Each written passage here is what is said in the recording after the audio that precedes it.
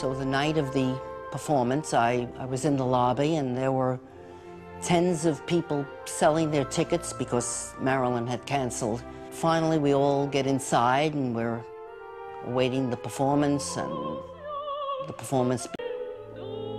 I slumped in my seat.